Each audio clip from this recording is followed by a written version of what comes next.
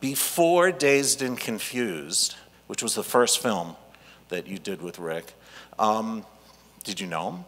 I did not know him. Right. So how do you kind of walk in to the beginning of a relationship like this? What sort of I had no rapport did you idea have? what to expect of him, and I had moved to Austin, Texas about 9 months before he started Dazed and Confused, and I wrote him a letter. I heard that he was going to be directing a film for Universal, and I wrote him a letter, and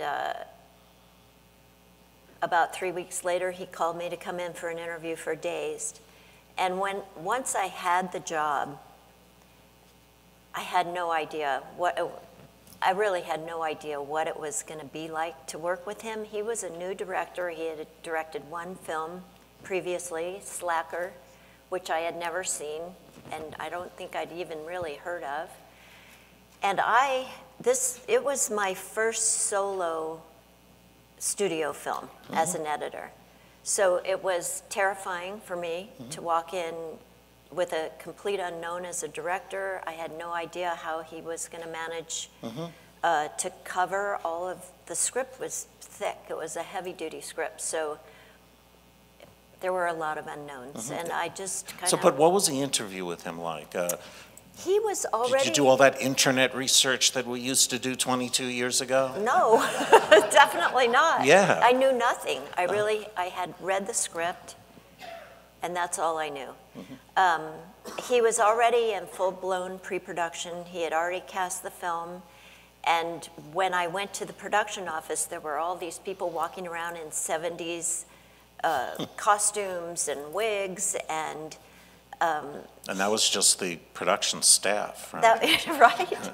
And he had created cassette tapes of the music that he was interested in trying to get for the movie.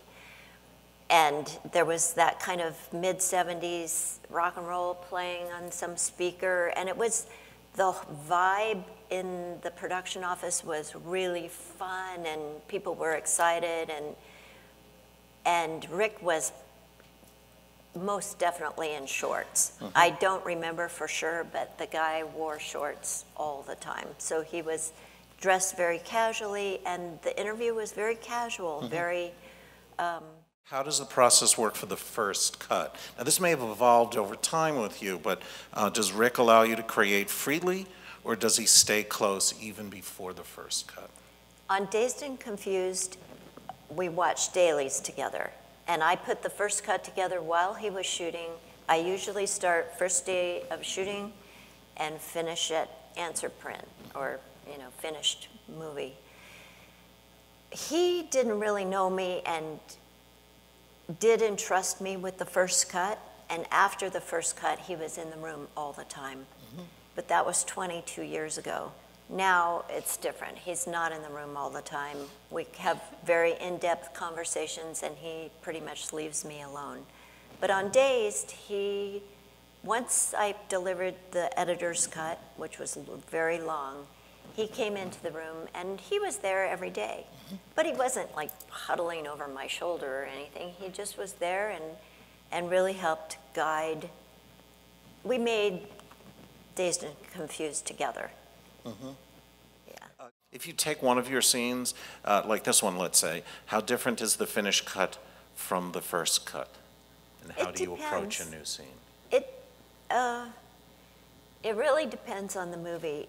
School of Rock, the first cut on School of Rock was really tight and really good, and it did not change that much. I would say probably 85% of School of Rock is the same as my first cut.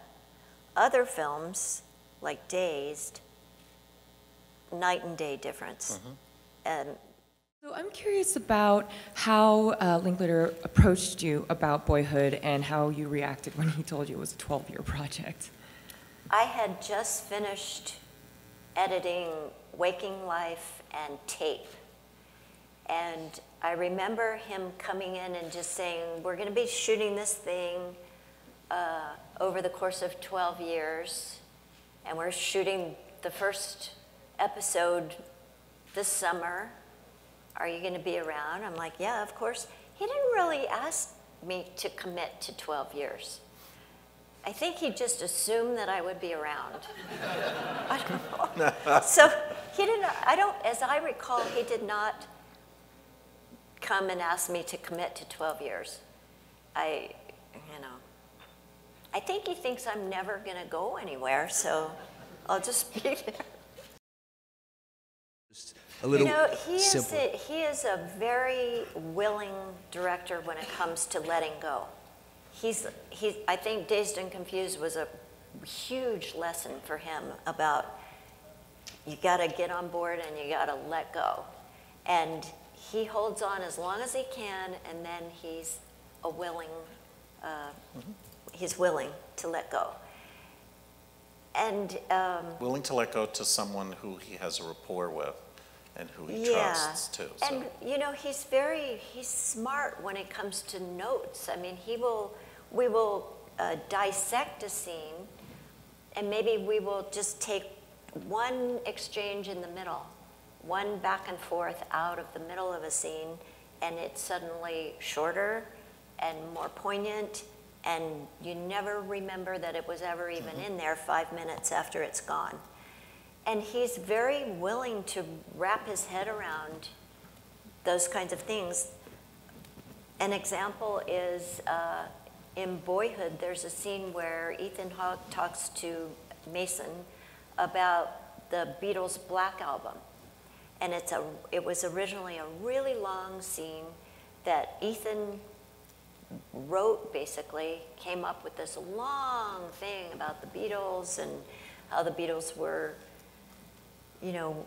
they had their own sound. Each distinct Beatle had their own sound and what they brought to the group, but there is no one special Beatle. And this whole long thing that was beautiful, but it was very, very long.